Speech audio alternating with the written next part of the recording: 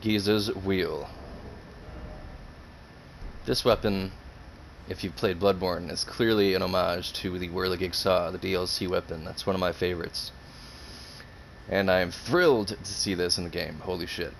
Now, the cool thing, aside from the fact that it looks badass, and is that it actually has one of the same moves that the Whirligig had in Bloodborne, which is when you hold the left trigger, it does this.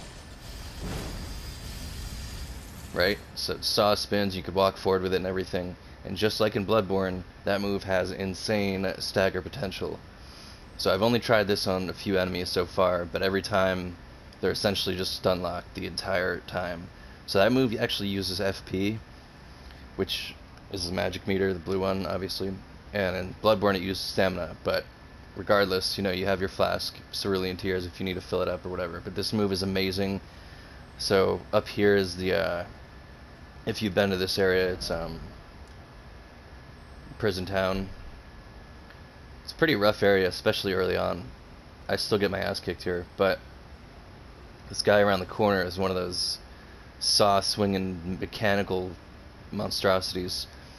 So hopefully I don't die here, but I'm going to make an attempt to kill him solely by just holding the left trigger the entire time. And watch.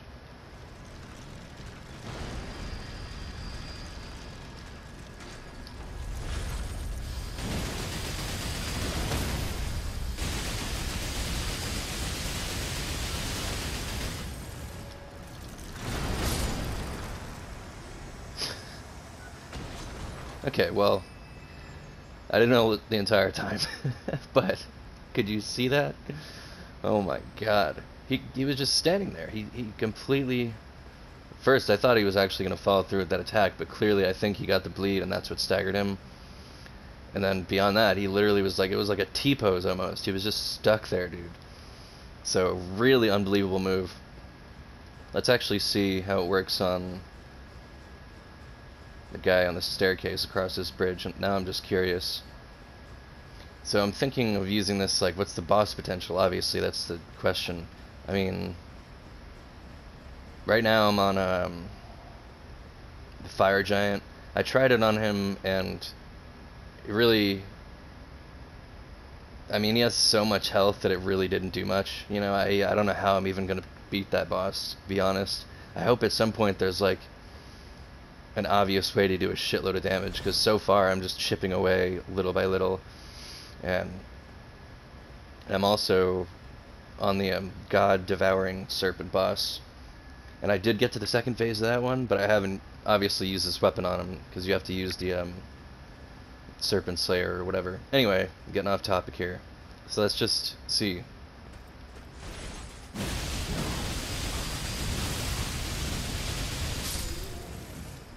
Look at that.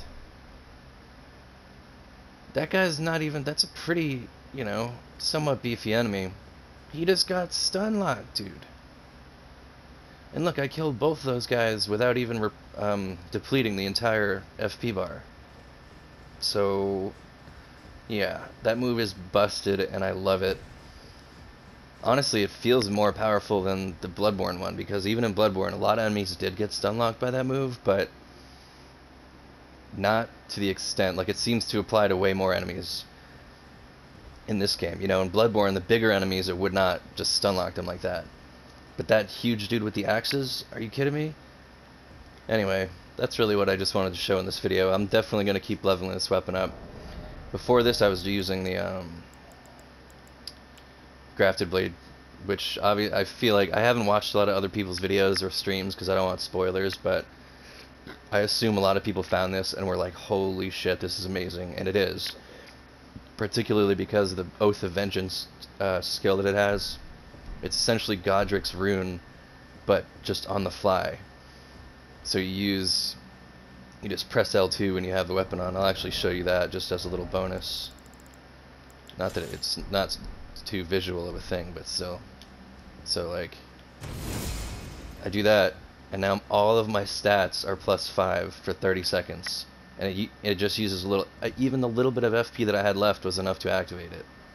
And then, for 30 seconds, you get Godric's Rune, essentially. So if you have Godric's Rune and this, you have +10 to every single level.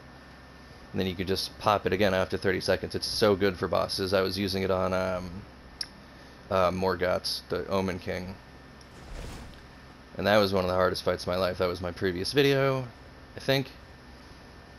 The hardest fight so far in this game and probably any game. Anyway, this is mostly to show the wheel off. What am I doing?